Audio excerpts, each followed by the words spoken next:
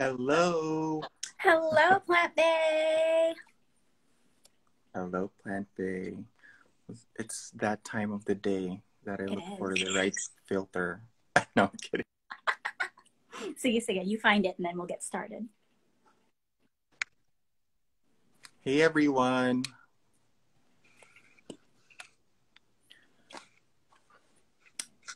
All right, let's get started. Welcome to Planted with Kay and Sai. I'm Kay of Enrooted Love. And I'm Sai of Serial Cybernated. And this week, for episode 3, we're talking about Fertilizers. Okay, sorry, my stick isn't cooperating. So yes, this week we're going to talk about fertilizers. A few of you sent in questions or asked questions during our last episode actually about fertilizing. That's why we thought it's a good transition from our previous episode, which are Hoyas. So yeah, let me start with So what does your fertilizer routine look like, Sai? well, basically I use liquid fertilizer, one that I dilute with my watering agent, which is water. And I use, I've talked about this with someone else last time, that a way for me not to forget to fertilize my plants is I put them in essential oil containers or bottles, and I put them in the sink in smaller quantities so that whenever I see them, I just drop a few drops in my watering can, and that's a way for me not to, forget to fertilize my plants. How does your fertilizing schedule? So I follow this mentality of fertilizing weekly, and I touched base a little bit on this last week. What that means is, so that first weekly means not strong, so at a very low dilution, and then weekly as in the week, and I don't necessarily fertilize every week, but I do fertilize regularly throughout the year. And the main reason for that for me is because I grow 99% of my collection in passive hydro. And when there is an absence of organic media, there's also an absence of nutrients. There's nothing that is breaking down like there would be in soil. So there is an absence of nitrogen.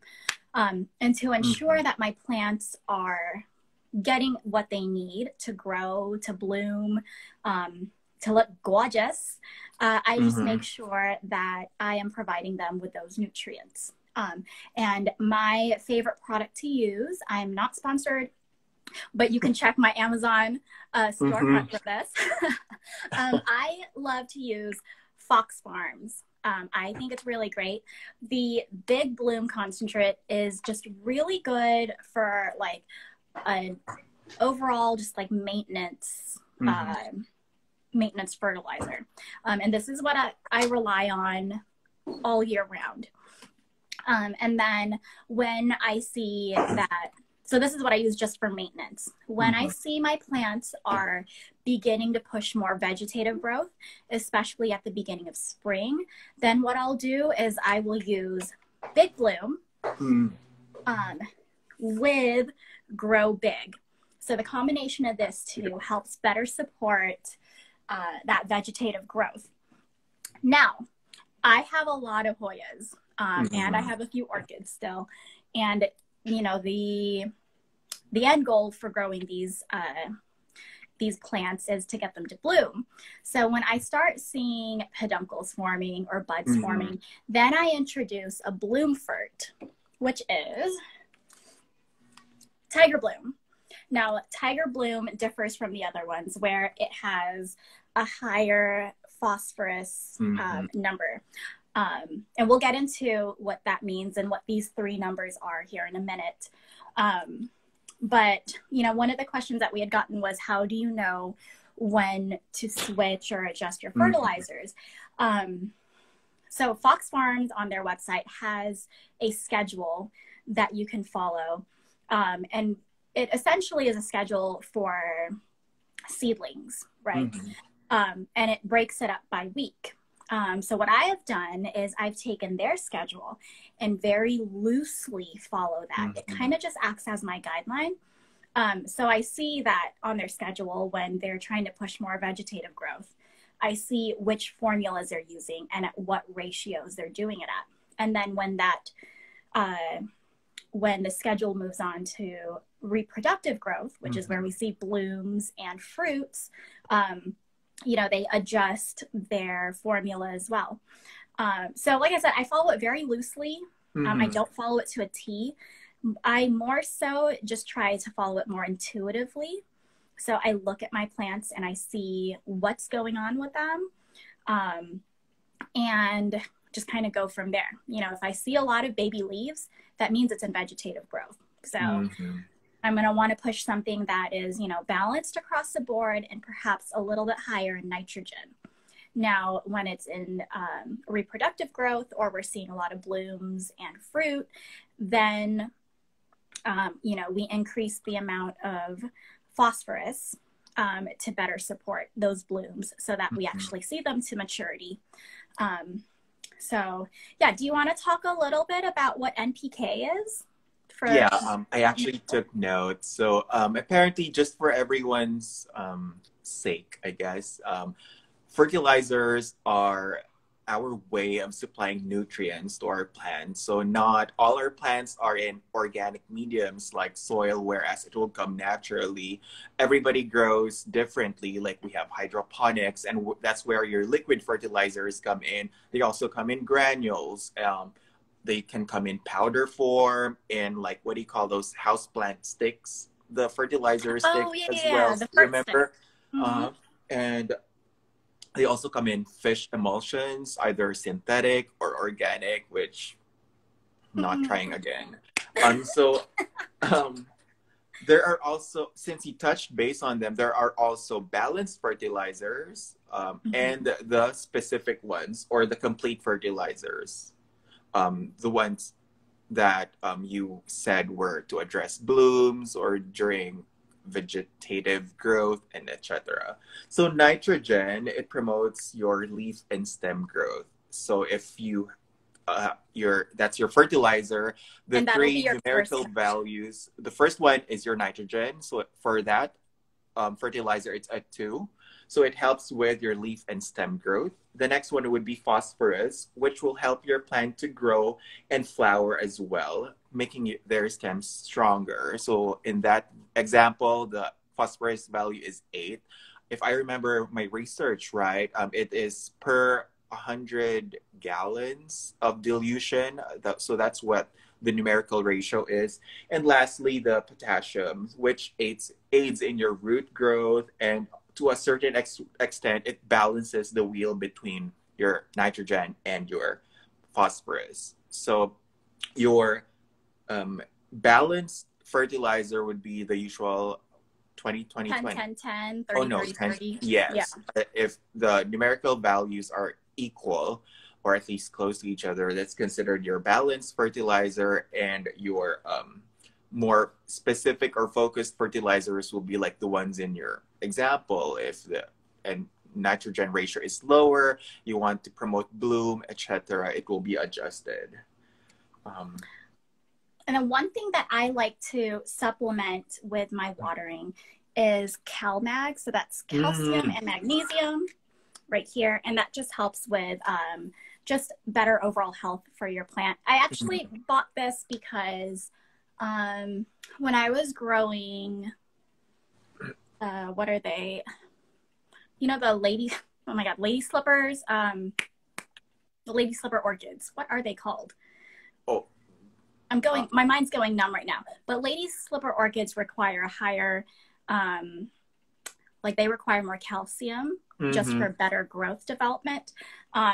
And none of my stuff here had enough calcium to support it. So I bought CalMag, and I add this just to all of my fertilizer whenever I do go and fertilize, just because I have it. Why not, right? What's it? Yeah. It's not hurt it. And then I also like to use Super Thrive. So this is not a fertilizer, you guys. It is, consider it like vitamins for your plant. And it just gives it that little oomph.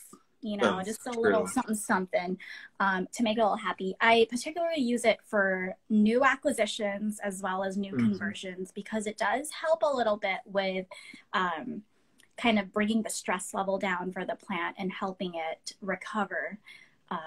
And you guys know, when I convert plants, it goes through a lot of stress.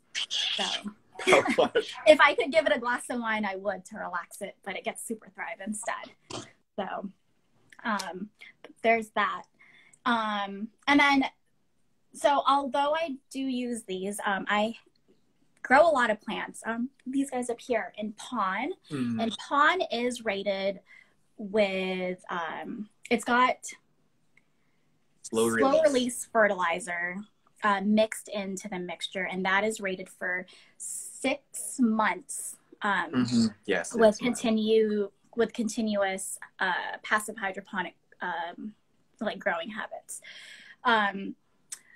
But even though there is fertilizer in there, I still supplement with whatever I'm using.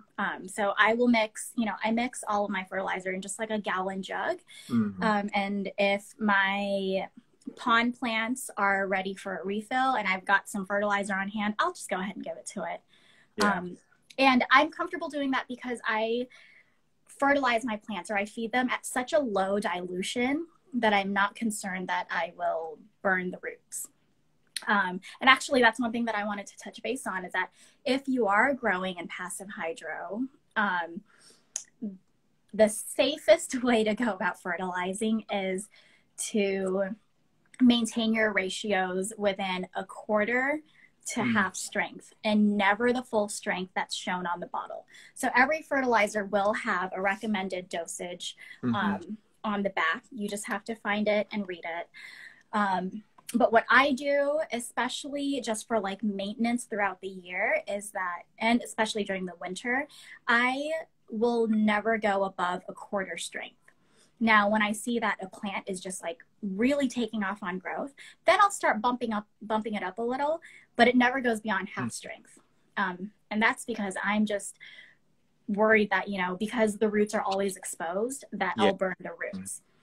With that said, however, hydroponic fertilizers in general are a lot, I don't want to say they're not as strong, but they won't burn as much as, like, say, soil fertilizers were. So like if you're, you know, if we're talking about like Miracle Grow, like the blue powder, you could definitely burn your plants if you don't follow the instructions on that.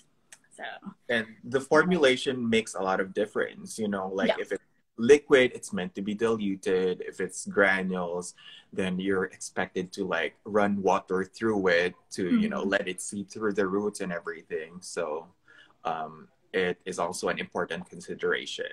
Now, I guess let's probably, you've practically answered two of our DM'd in questions. So Mama Mia was asking about fertilizing pond after, hi Olive, hi Roscoe Blanco, after 6 months. So you and I practice the same. We water weekly. I mean, fertilize weekly anyway. So even if it hasn't been 6 months, actually, even if it hasn't been like 2 weeks or what, if I still have leftover diluted fertilizer or watering agent, I would give it to my plant practically. So it's good. And there was a really nice question about a comparison about water soluble fertilizer and slow release. For you, which one is better, if there's one that's better than the other? Personally, because I don't grow in organic media, slow release doesn't really work for the media that I grow in. I say that, although pond does have slow release, but I like to have control. I have control issues. So for me, my vote would be water soluble, just because I know exactly how much the plant is getting at that, you know, certain time. But I do use slow release fertilizers outdoors. So all of my plants, like all of the garden beds, I sprinkle slow release fert out there, as well as any potted arrangements that we have outdoors. But for passive hydro, I just would not recommend it with the exception of what's already included in pond. In pond, yeah. Yeah. What's your thoughts on that? Well, I personally don't use slow release unless they're already incorporated in the existing substrate that I bring home. Because like you, I have control issues, and I don't trust it. What if my slow release application was a fail, and that means I haven't really fertilized the plant. So it gives me a bit of comfort knowing that I know exactly when I'm putting in fertilizer and how much strength there is. It wouldn't rely on how good I mix the substrate or how good I sprinkle the slow release. It's just a matter of control for me as well. That actually brings me to a point that we didn't even touch on, and it wasn't asked, but one thing that's really important, regardless if you're growing with organic media or if you're growing inorganic, passive hydro, is that you're doing regular flushes of your plants and its media. And it's the same for both soil and for leca and pond. But when there is a presence of fertilizer, there will be an increased presence of salt buildups. And with leca, you see that a little more often just because you get those white crystals at the top. Yeah. And it's not as noticeable in soil, but it is present. And it's very important that when you are watering, that you do a thorough flush, regardless of your media, so that you're washing out all of that excess salt buildup. Because that'll be like a quick way to kill your plant. If there's so much salt buildup there, it'll just start eating away at your roots, and that's just a bad day. So I just wanted to add that real quick. Yes, wash it. Yeah, the shower emoji and the water emoji. Yes. This is a good question. Can you give a plant the wrong fertilizer by Greg's Greenery? No. Well, okay. You can give a plant too much fertilizer. Let's say that. Not necessarily the wrong fertilizer, right? So say there's orchid fertilizer, or there's things that are marketed as orchid fertilizer, cactus fertilizer, and then just houseplant fertilizer. If you're erring on the side of caution and you're using it in a weak dilution, you're not going to hurt your plant. You're just giving it nutrients, whatever. Because at the end of the day, your nutrients are always going to be NPK with micronutrients mixed in there if it's bougie. But can you give your plant too much fertilizer? Yes. But the wrong type, no. The only reason that there are certain fertilizers targeted for certain plants is that different plants have different needs, right? So I know with cacti, you don't want to give it too much nitrogen, I think, if I remember that correctly. So the ratio for that will have a lower nitrogen level compared to the phosphorus and the potassium. And that's for cactus. But if you gave it a 30-30-30, it'll be fine. Not a big deal. Technically, it should be fine. It may not have the expected results if you gave the wrong concentration or the wrong ratio, but I think technically it should still be okay. Yeah. Okay. A little bit of fertilizer is better than no fertilizer. True. What's next? Okay, now let's go touch base into the very genus-specific questions. I'm sorry.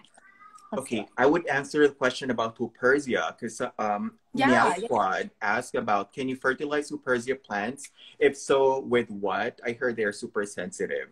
So I've read upon this because, yes, I sometimes accidentally water my Hupersias. I know that their roots are sensitive because it's very shallow, thin, and epiphytic plants in general can be very reactive to a very strong fertilizer regimen.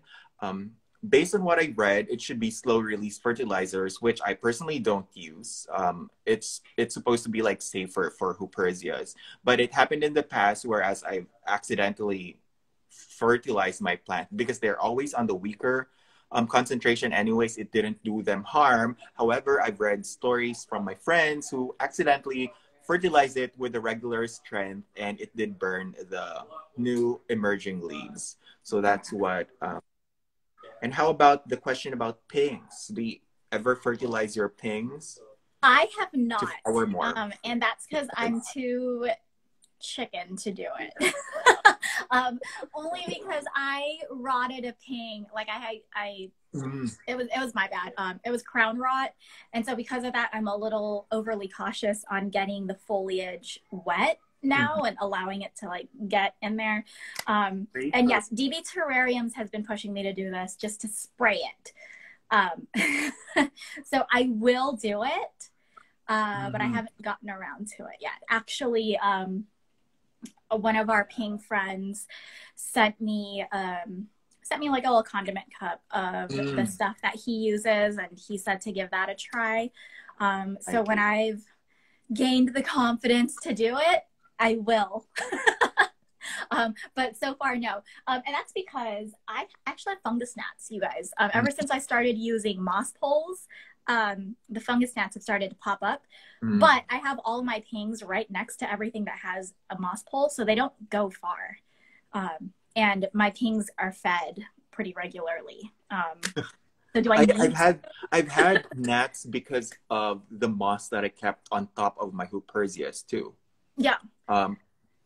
So I guess just put a ping next to it. Yeah, I should get some more pings. Just shout out to Ann Lee Tran for asking that. I just wanted to shout out your username. From Bible and Budgets, what type do you use? Leca and Pon, and how often and what concentration? Yeah, so we touched a little bit on that. Yeah, you touched base, quarter or up to nothing more than half the strength. Yeah. I use Fox Farm just because I had purchased it for our calamansi trees, and I wanted something that was OMRI certified for organic growing.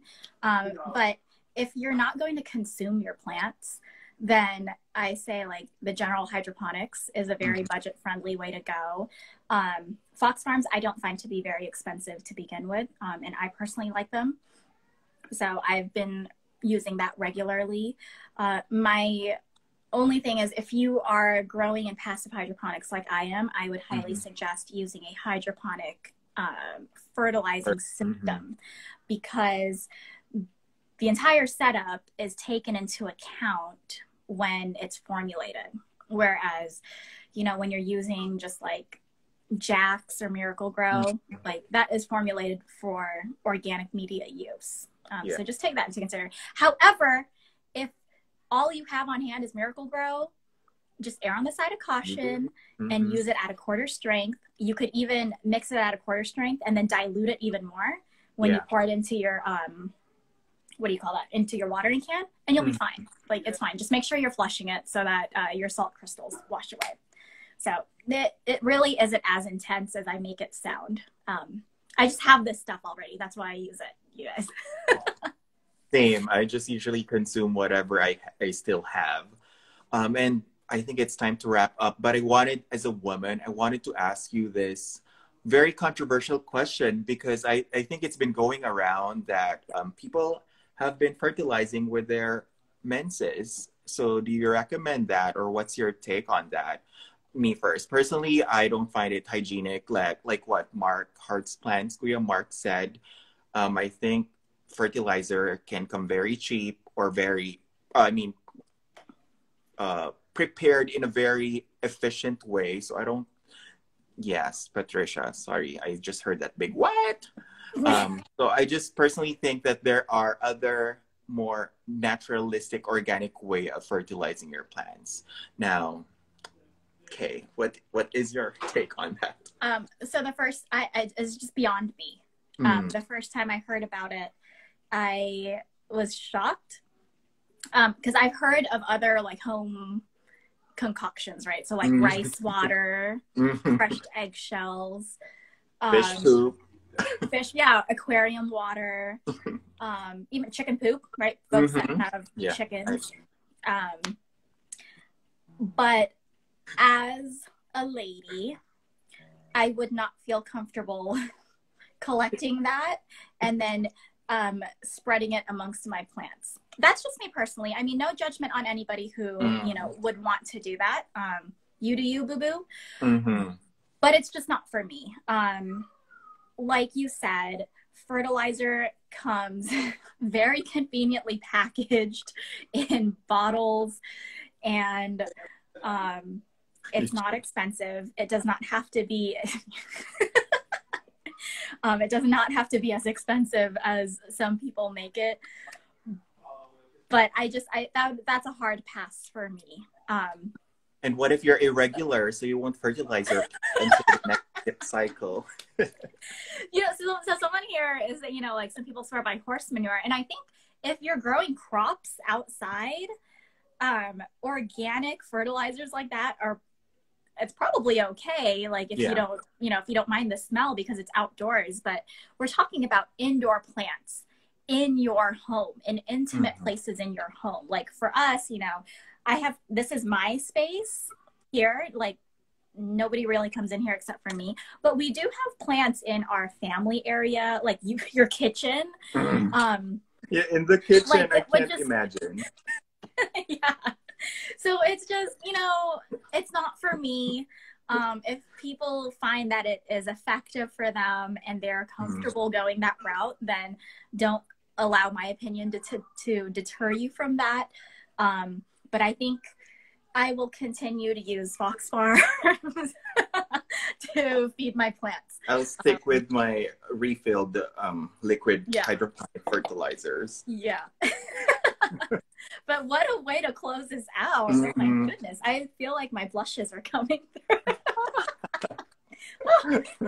All right, you guys, thank you so much for joining us. Thank you. This was a fun topic. Watch out. We are going through growing pains right now and getting our schedule like really fixed. Last week was weird for me because I was on travel. And if you caught that or caught the replay, I was off. But we are working through getting our schedule a little more regular. So we will strive to get the announcement out on Sunday like we had originally planned, and get your input in then. And you guys can expect us to be back here next Thursday at the same time. Yes. So Sai, thank you so much. It's always fun. Thank you, Kate. It was so fun. Thank you guys for joining us. And for Team Replay later on, give the video a Team thumbs Replay. up and comment. Bye. Bye.